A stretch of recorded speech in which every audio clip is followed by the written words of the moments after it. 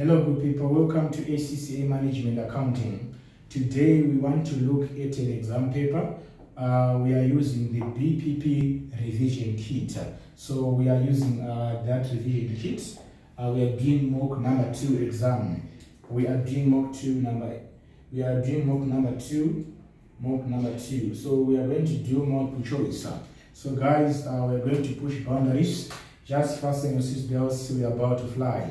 So we're going to start with number one. So guys, I hope you are all ready because we want to hammer this question quickly. Right, number one, I will read what we are required to do first. What are they saying? They're saying, what was its cost per kg 3 years ago? Let's read.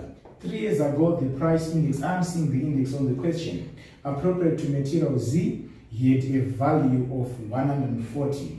It now has a value of 180. Those are the index.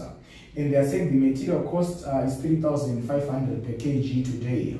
So guys, this is what you have to understand when you are given the index. If the index increase, it means the price will also increase. Looking at this, they are saying 3 years ago. They are talking about 3 years back. So this is number one. So guys, 3 years ago, what was your index? Your index was 140. What about the price? I'm not giving the price. Right, then they are saying now the index is now 180, right? It's now 180. What about the price? The price, they've said, the material cost is 3,500 per kg today. Do not assume in the exam. Read the question carefully. The 3,000, they didn't say it's for 3 years ago. They said it's now. So that's why this is now the current price of the material Z. So they are now saying what is the cost of the material 3 years back. You understand? Remember what I said. If the index increase, it means the price will also increase. So from 3 years ago to now, the index has increased, meaning the price has increased, meaning that on the answers, the value here has to be less than 3.5. If you look at your answer, so this is what I'm going to do. The first one I will say is A, the second answer, that will be B, the third one, that will be C, the last one, that will be D. So looking at the answers, we will be left with A and B because we need an amount that is less than what? 3.5. So for you to get an amount that is less than 3.5, use your adding machine, use your calculator. This will be my numerator, this will be my denominator, and you get the 3.5. Because 3 years ago, the index was low, meaning the price it should also be lower than 3.5. So 140 over this, multiplied by 3.5, I'm getting 2722, which is B. Right, move on to number 2. Looking at number 2, what am I seeing? This is now the sources of data, guys. On the source of data, they are talking about the sampling methods, the quarter sampling, and the stratified. They are saying which of the following is true. Let's read. Quarter sampling, yes, is a non-probability sampling method. That's correct. The word quarter there represents the limit. So guys, when you talk about the quarter, it doesn't end with ER, but it represents the limit. This is when we say the investigators are told to interview all the people they meet up to a certain quarter. So guys, on sampling methods, guys, this is what I want you to understand. There is what is known as the population data. There is what is known as the sample data. So in business, now if you have a business, you don't do population data, you obtain a sample data. Because, for example, let's say you want to manufacture a new soft drink, right? You want to introduce it into the market. So guys, when you manufacture it, I'm going to ask everyone how is taste. You can't ask everyone. So when you do your research, it's not possible to get the information from everyone who is in the country, right? So what you can do is you can do a sample. Just you select few number of people, then you get the information that you want. So that's what we are talking about. So there are certain methods that you can use. So we are saying number one, there is what is known as the quarter sampling. So when quarter sampling is used, we are saying let's say if they say we are going to investigate like 20 men and 10 women. So you've been given a specific number. So you are limited. So if you're told to interview 30 people, so you can't ask 40. So you have been limited. So the word limit represents quarter, that quarter, and is specific. It's non-probability. So the first statement is correct. The second statement, they are saying now, stratified random involves dividing the population into categories. So the word stratified was derived from the word strata which represent groups or categories. So statement number 2 is talking about the categories is also correct. So both statements are true, which makes C to be the correct answer. Moving on to number 3 now, what am I seeing? They are saying which two cost types would be classified as the semi-variable cost. So now when you talk about the other costs that are semi-variable, other costs that are fixed, the other costs that are step, other costs that are variable, this is now cost behavior that we are talking about. Now on the cost behavior, guys, I want you to understand that. How do you know your cost? We say total cost is equal to fixed cost plus the variable cost. There are costs that are fixed, there are costs that are variable. What are fixed costs? We don't have a proper definition from the books. Yes. Why do we say so? Because it starts with the word saying these are the costs that do not. Yes, I'm saying that these are the costs that do not vary with the activity level in total. So in other words, they are saying the fixed costs, these are costs that are fixed because they are fixed. Right, the variable costs, they do vary, they do change with the level of activity in total. So this is the graph that I want you to understand, guys. So when you have the fixed costs in total, it will be constant like this. This is the total. This is the total fixed cost. Now this is the total variable cost. It starts from 0 here. Let me explain so that you'll be able to understand and we apply, we look at the question. Now on this one, guys, the fixed cost, let's say it's 500 here. If you pay rent, the cost will be fixed. It doesn't change with the level of what? With the level of activity. You understand? Let me give you an example here. It doesn't matter you manufacture 100, it doesn't matter you manufacture 200 or 500. You still get the cost that is fixed, which is 500. But guys, what about if someone wants to understand the fixed cost per unit? Now these are the questions that are tricked in the exam. Let's look at the fixed cost per unit. Let's look at this. How about if you manufacture 500? Your salary, if you manufacture 100 units, your salary will still be what? 500. If you divide per unit, it will be what? $5 per unit. How about if you manufacture 200? You look at your cost, the cost will be what? 2.5 per watt per unit. How about if you manufacture 500 units, you still get 500. So per unit is what? Dollar per unit. Are you seeing what is happening to the fixed cost per unit? They are what? Decreasing. So in other words, we say fixed cost per unit, it what? Decrease. You get it. Now let's look at the variable cost. Let's talk about, let's say this is the whiteboard marker. If I buy one, maybe the cost, let's say it's $2 for argument's sake. What about if I buy two? So 2 will cost me $4. What about if I buy 3? 3 will cost me $6. You are seeing this. So if I buy one, I will incur how much? So let's now look at the variable cost per unit. Right, the variable cost per unit here. The variable cost per unit. If I buy one, the cost will be $2. So per unit is what? Is $2 per unit. If I buy two, the cost will be 4. So $4 is for 2 markers. So per unit is how much? $2 per unit. If I buy 3, the cost will be 6. 6 over 3 is $2. So guys, the variable cost per unit is what? Is constant. Are you seeing this? So this is what you have to understand when we look at per unit. You get it. Now, this is the graph for fixed cost. This is the graph for the variable cost. Let's read the question. Number 3, a manufacturing company has 4 types of cost, T1 up to T4. The total cost of each type at 2 different production levels is. So we are given the cost type T1 to T4. We have the number of units and the number of units, which is 125, which is 180 there. So now I want you to understand this. For T1 up to T4, T1, T2, T3, T4. So guys, if the cost is constant per unit, it means it's a variable cost. But now semi-variable cost is a combination of 2 costs. because semi means the other part is semi-variable, the other part is variable, meaning the other part is fixed. So it's a combination of the fixed and the variable cost. So they want a semi-variable cost. So, but if I get a constant answer, it means the graph, it will be variable cost, not the semi-variable. Like for example, on T1, if you divide, how about for 125 units, how about for 180 units here, you get it. So if I say 1,000 divided by 125, I'm getting $8 for T1. What about if I say 1260 divided by 180, I'm getting $7. You get it? So is it constant? If you look at this, is the cost constant? It is not constant, guys. Therefore, it is a fixed and a variable part. So therefore, it's semi-variable. So this one is semi-variable.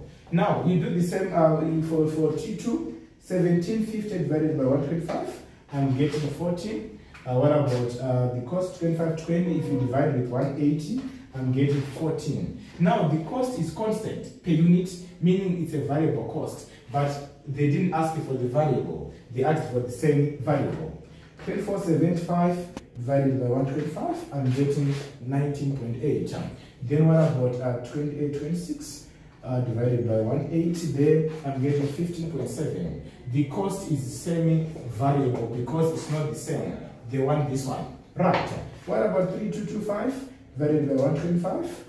Divided by 125, you get 25.8. If you divide the other one, you get 25.8. The cost is constant, meaning it's variable. They didn't ask for the variable. So the answer is T1 and T3. Move on to number 4. Yes, let's look at number 4 graph. D company is presented information on a particular cost. Look at this. They want the statement which is correct. Which two of the following on number 4 are correct? So now let's do statement 1 at a level which two, they just want 2. So let's see the first one. At a level of 30 units, the total cost is 350. Is 350. Is 350. So if you look at the graph, guys, you go to 30 units, you draw a broken line upwards. When you touch that line, you draw another broken line. So when you look at that, I'm seeing 30 units there, I'm seeing 350 there. That's correct. Now on segment number 2, fixed the cost is what? 200. Guys, when you have your semi-variable cost, it will be like this and this. This part is the fixed cost. This part changes is the variable cost. So if you look at this, on this one, they said it's 200. In segment number 2, they are saying the fixed cost is 200. So 1 and 2 are the correct answers. Let's go to number 5. Number 5, I'm seeing the information there, that's performance measurement. I'm seeing the information for the value for money. People always say value for money. Yes, value for money, we do have 3 things. We have economy, efficiency, and effectiveness. Don't forget when they say externality or ecology, that's rubbish. Right, so now we have economy. What about economy? What are we saying? Economy lies on operating at minimal cost. Then the efficiency now, people just say this is the relationship of inputs and output, not just the any relationship. We are talking about the utilization of the minimum resource input to achieve the required output. That's efficiency now. When you're able to save time, when you're able to save money, then we say you were more efficient. You get it? Then on the effectiveness now, is you being able to achieve the business objectives. Were you able to achieve your goals? Were you able to achieve your results? Were you able to achieve your targets? I can give an example now on the effectiveness. We can talk about a college, and when you talk about the pass rate, students have been passing. So guys, we have achieved our goal. So that's effectiveness. We were effective. You understand? We can talk about the hospital. Hospital, guys, the aim is to treat the patient successfully. So if we say a patient was treated successfully, it means we've achieved our objectives. So that's effectiveness. Let me read number 5. Do you want me to give you an answer? I don't think so. Because if you read a question like this, the performance of the public funded hospital is monitored using measures based upon the 3 E's. The most important performance measure is considered to be the achievement. Achievement of what? Hospital targets for the successful treatment of what? Of patients. Patients have been treated successfully, therefore we were effective. So that's effectiveness, you get it. But if they have said the cost per successfully treated patient, that was going to be efficiency. You understand? But they just say we treated patient successfully, therefore it's effectiveness. C is the correct answer. Right, number 6, are the following statements true or false? Now this is now on life cycle costing. Most people, they don't study the life cycle costing when they are doing MA. Yes, these topics are mainly explained in performance management, but they do come into the exam. You need to know them. The life cycle costing is under alternative costing principles. So on the life cycle costing, guys, what are we saying? We say there are so many stages. The first one is the research and development stage, and the company can make losses. And when we say you research about something, so you acquire the knowledge, you research, you incur cost. You develop your product, you incur cost. This is where most costs are incurred, significant costs are incurred. So from the research and development stage, on the life cycle costing, you move on to the introduction stage. The introduction stage, this is when you introduce the product into the market, but normally the sales will be very low. From the introduction stage, you move on to the growth stage, where we say now you have reached the growth stage. You can also even charge high selling prices. This is the initial stage to make profits now. And from the growth stage, you move on to the maturity. Maturity, we have high sales volume, where you enjoy the economies of scale. You understand? You have high sales volume. But from the maturity stage, yes, it do happen that a product can reach a decline stage. It happens, guys. I will give you examples. Think of Nokia, you understand that? Think of so many companies that reached the decline stage. But just know that, yes, a product can take time. We can talk about the company, we can talk about the product. It can take time to reach the decline stage. But just know that decline stage is inevitable. In other words, I'm saying it is unavoidable. So those are the stages, guys. Some they would want to understand the graph, but I've explained it to you about the life cycle costing. So just think of this graph, guys. Just think of this graph where we say we have this. We are not selling here. This is the intro. This is the growth. This is the maturity. This is the what? The decline.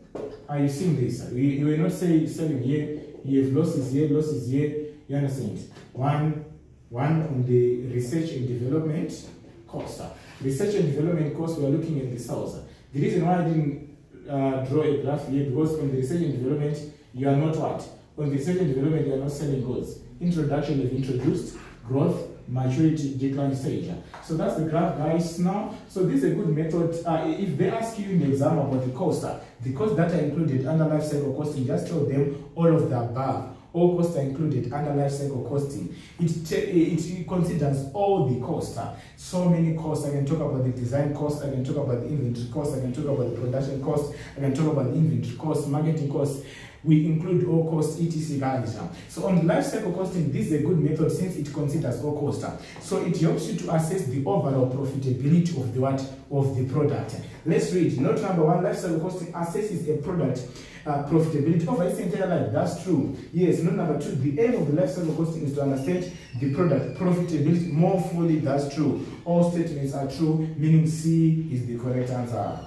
Yes, pushing boundaries normalizing the abnormal. Number 7, which of the following tasks would usually be carried out first in the budgetary planning process?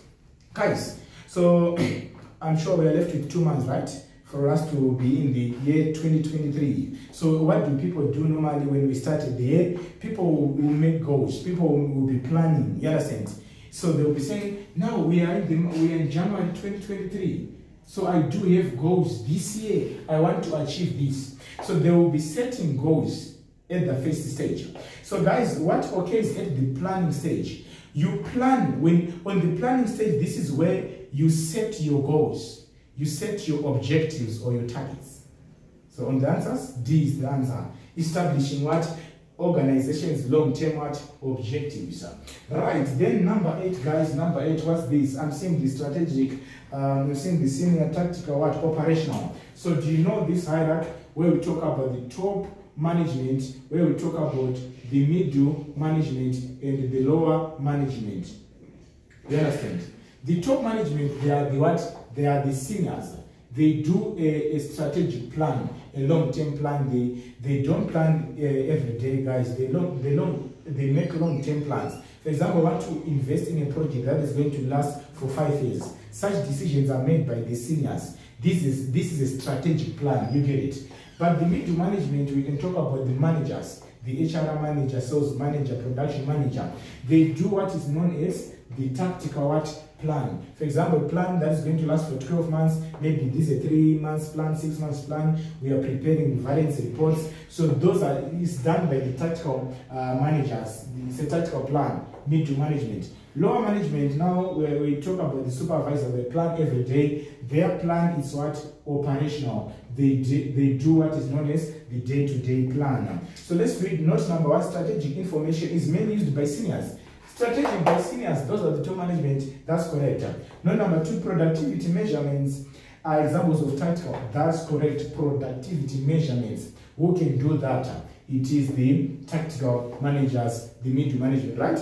Then number 3, operational information, remember I said day-to-day, is required frequently. Yes, it's frequent. So that's correct. So all of the statements, they are correct. Yes, number 9 there. Number 9. Oh, this one, I think we need to take time on this one. All right, number 9, but I'll try to be faster. Number 9, we do have different cost centers. We've cost center X, we've cost center Y. Let's read the question. What is the budget fixed overhead per unit for product P2? Looking at this information, which topic is this? This is the accounting for overheads. So how do you solve this kind of question when you are given different departments?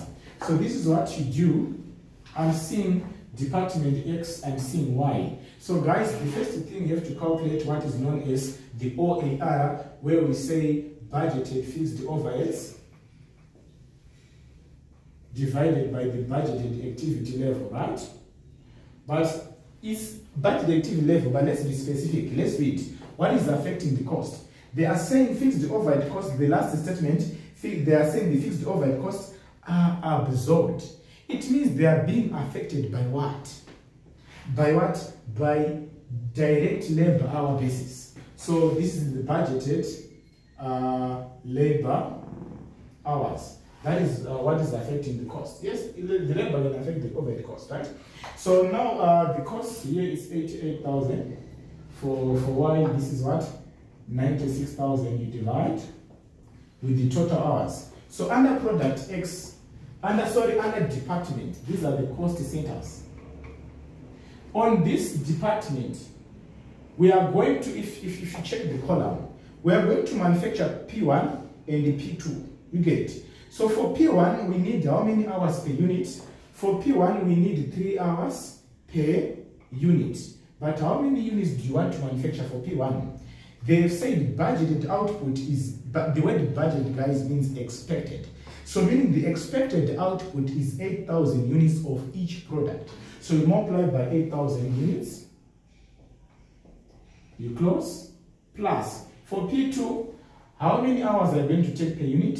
2.5 per unit times the number of units that you are going to manufacture, 8,000. You can do the same for Y. You don't need to explain. 1 year, 1 hour per unit times the number of units. 8,000 is still 8,000. They said for each product. What about for Y is the same. 2 hours multiplied by 8,000. Right. Step by step, guys. 88,000, 96. So I'm just working both departments at once. Killing 2 birds with 1 stone. 3 by 8,000. I'm getting 24,000. So this will be 24,000 plus. I don't prefer shortcuts, guys. So I know someone would say, what if you just add the hours, then you multiply by 1,000? Yes, you can be right. But not all questions will say 8,000 units each. They can say X, we need 8,000. Y, we need 4,000. So this is the correct formula, guys. Right. Let's move on. 8,000 here plus, this will be 16,000, right? 88,000 divided by 44,000. Please, I do recommend that you always use the calculator. Don't use your head. Divide. Don't use your exhibitors. So this is the $2 per hour. Right, 96 over 8 plus 16, that's 24. 96 over 24. That's $4 per hour.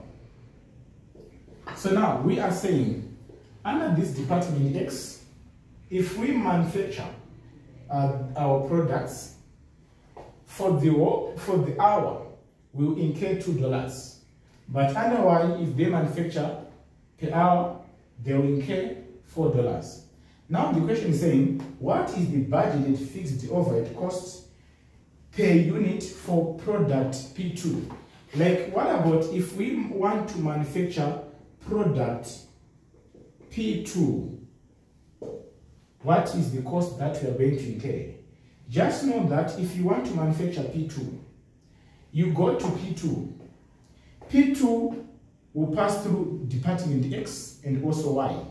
So for P2 under X, how many hours do you need? You need 2.5 hours. But just know that as long as it passes through this department, we will incur $2 per what? Per hour. And our P2 needs how many hours? 2.5 hours. Plus, it is going to pass through Y. Under Y, yes, we have seen that per hour under Y, they incur $4 per hour. But how many hours are we going to take for P2 in department Y? 2 hours. This is it. So you multiply 2 by 2.5, 2 by 2.5. This is $5 plus. Obviously, this is 8. 5 plus 8. I don't want to make a mistake. 18. So this is 2.5. 2 by 2.5. To just to verify, I'm getting 5. 4 by 2, I'm getting 8. Then your correct answer, that will be 13. You get it? So that's it. Number 9, number 10. Right, number 10 there. So this is the answer, guys. Your answer is D. Your answer is D. So we now need number 10. Number 10.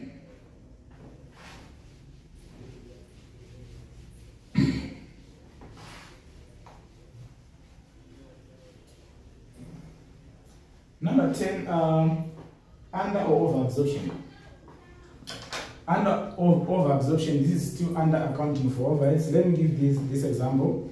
I'm expecting to pay $2 for this whiteboard marker.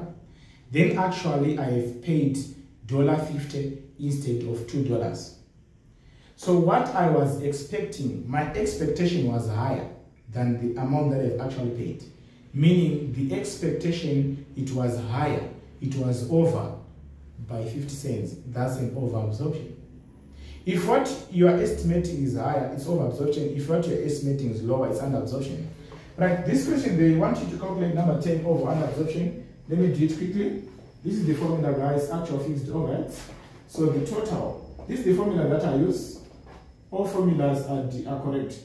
Total actual fixed overheads. We are focusing on the fixed cost. What is the actual fixed cost? Let's read the question. The actual overhead cost that I'm seeing is 128,480 there. Right. Then I'll compare with the total overhead absorbed. So guys, you don't compare with the cost that is given, the 130,500 there. You don't compare with it. Because guys, 130,500 is based on what? This is a budget, what you're expecting is based on 9,000 machine hours. But actually we have incurred this cost. And how many units have you worked?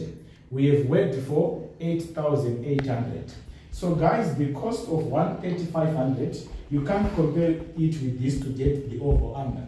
Because this one is based on 8,800 hours. You get it? But our budget of how much? Of 130,500 is based on what? Is based on 9,000 hours. You get it? So what you do is you adjust this cost. Since we were expecting to incur this if we work these hours. How about if we work these hours, the actual? The cost was supposed to be, if we worked 8,800, our budget, you have to flex it to adjust it, to remove it from 9,000 to this 8,800. You get it? So the formula, that's why we say OAR per hour times actual hours. If it's units, you're given units, use units. Right, so I'll adjust the OAR, the budget cost.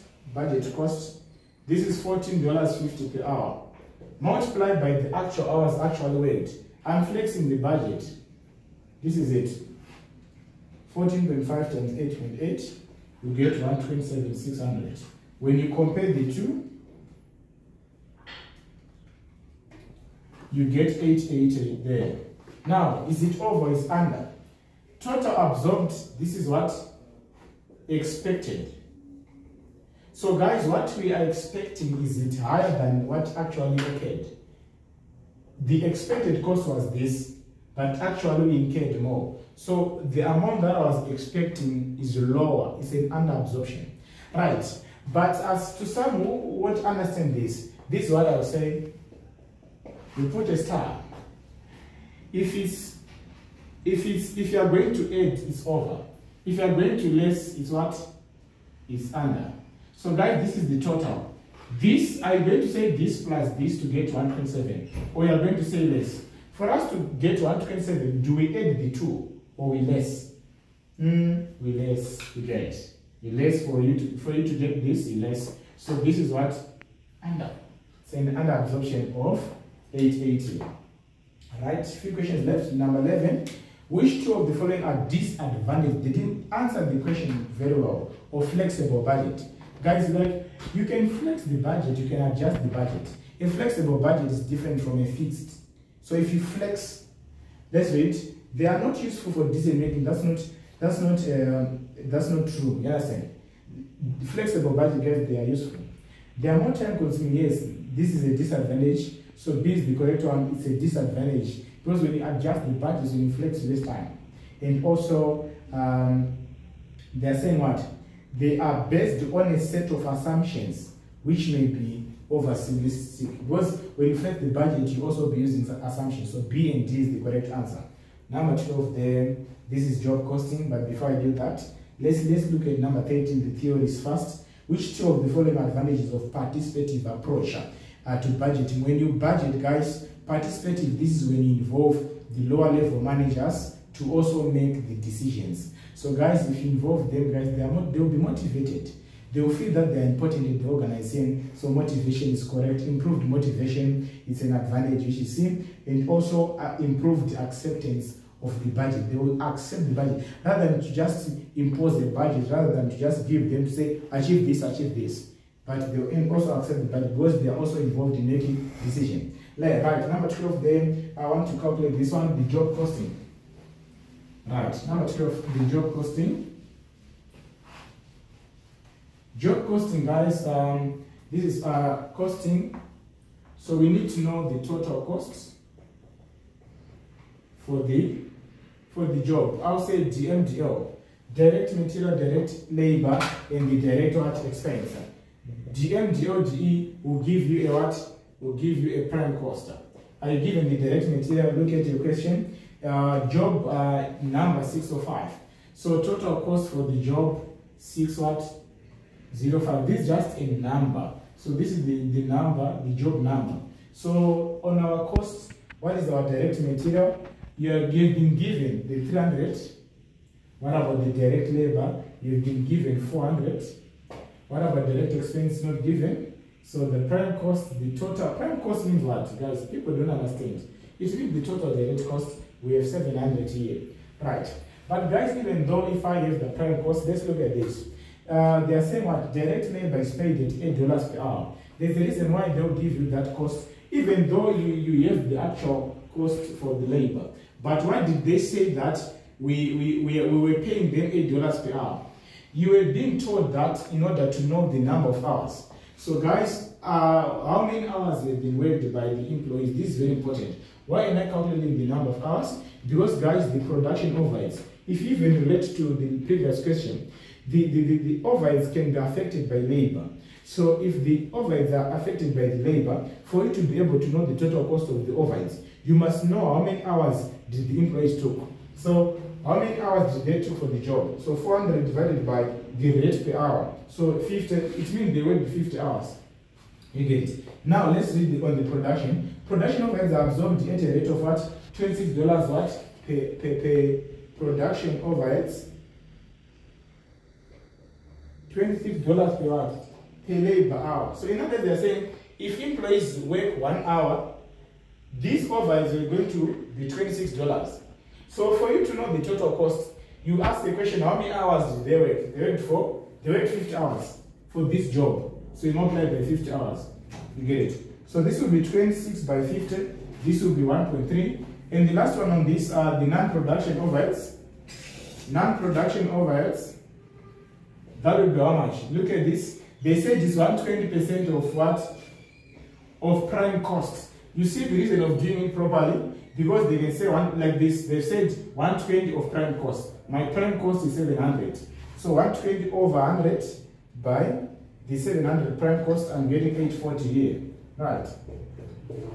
So this is 700, 1.3 plus 840. I'm getting 2840. Looking at the answers, I'm seeing C is the correct answer. Easy stuff.